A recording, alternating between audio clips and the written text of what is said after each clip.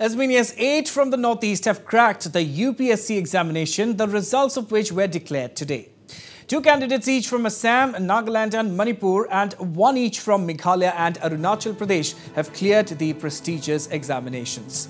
From Nagaland, Viku L. Achumi secured All India rank of 567, while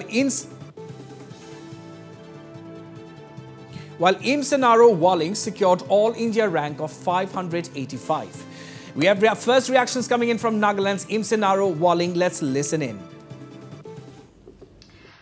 My name is Imsenaro Walling. I was born and brought up in Mohokchong, Nagaland.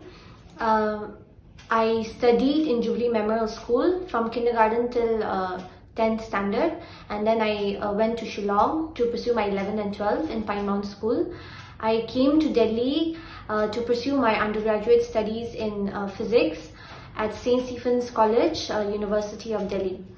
I feel very blessed. I thank God for this opportunity and for His grace, and I'm very happy that finally I could get through the exam. I kept specific targets, my daily targets, my weekly targets and my monthly targets. I made sure that I completed them.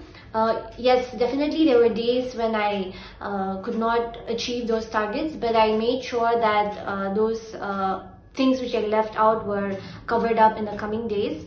6 days I would normally put in my effort, and then on a Sunday I would take an off to get some break and just go to church and meet up with friends and just hang out with them to get myself away from the preparation, and then I would get back to studies on Monday again.